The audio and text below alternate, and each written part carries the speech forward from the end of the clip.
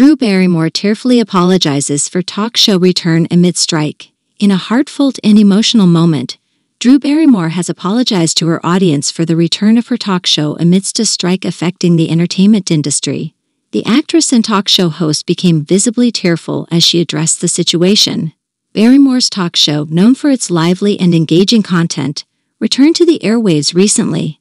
However, the resumption of production occurred amidst a strike by various entertainment industry workers, including writers, prompting Barrymore to address the issue directly with her viewers. In a candid and emotional segment, Barrymore acknowledged the ongoing strike and expressed her deep sadness over the situation. She apologized to her dedicated audience for the return of her show during this challenging time for the industry. The actress, known for her roles in iconic films such as E.T. the Extraterrestrial and Never Been Kissed, has also made a name for herself as a talk show host. Her program has gained popularity for its upbeat and positive content, making her a beloved figure in the daytime television landscape. During the emotional moment on her show, Barrymore emphasized her respect and appreciation for the workers who make the entertainment industry thrive. She recognized their hard work and dedication and expressed her hope for a resolution that would benefit everyone involved. The strike in question has had a significant impact on various aspects of the entertainment industry, leading to production delays and disruptions across television and film.